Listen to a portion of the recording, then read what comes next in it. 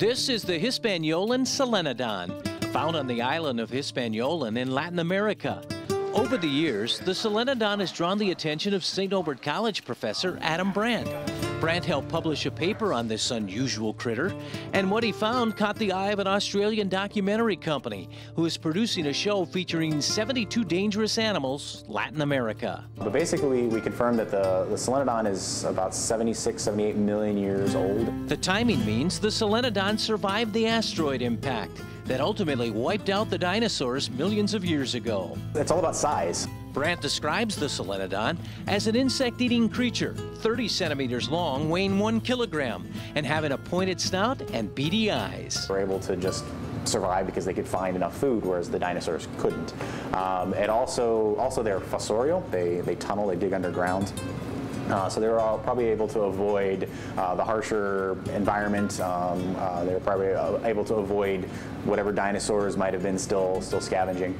Solenodons are nocturnal, and interestingly, they're venomous mammals. They're one of a handful of venomous mammals in the world. What if a human were to be bitten by a Solenodon? In terms of humans, not much. Probably on par with like a really bad bee sting. Brandt is hoping his work and the Solenodon will be featured on the documentary series. Similar programs have run on Netflix and the National Geographic Channel. The show is expected to air in early 2018.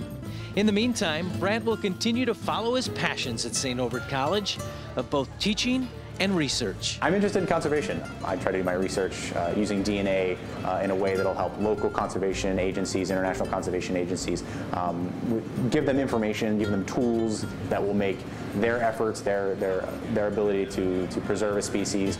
I've always wanted to be in science. I've always wanted to eventually figure out I wanted to be a professor. I love teaching. I really love engaging with students. I've got about 5 students now that have gotten on board with me.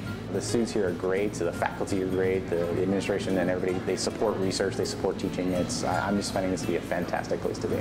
I'm Mike Counter reporting for St. Norbert College.